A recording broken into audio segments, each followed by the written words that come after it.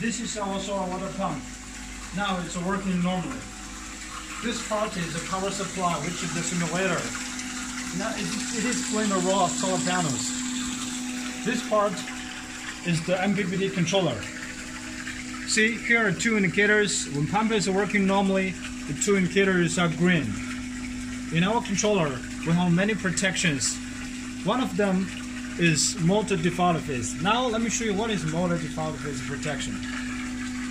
Normally, in our pump, there are three phases: U, V, W. Follow my cable. This cable comes into this power supply here. From here to our pump. U, V, W. Because of the improper connection, or sometimes you drag it by force, one of the three phases will be missing. One of the three phases will be missing, just like here. Let's just take one phase for example.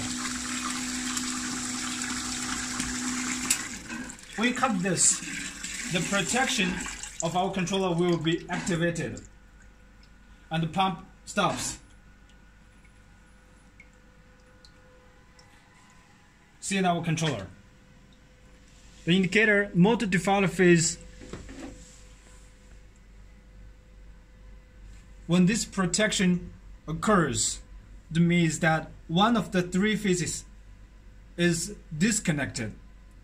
What you can do right now is cut the power in the controller first.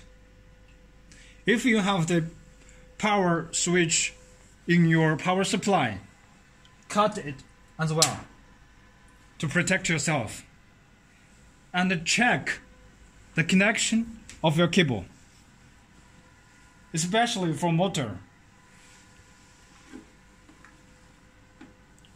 and reconnect them firmly. After that, restart your pump. Actually, this is our protection motor default phase in our controller.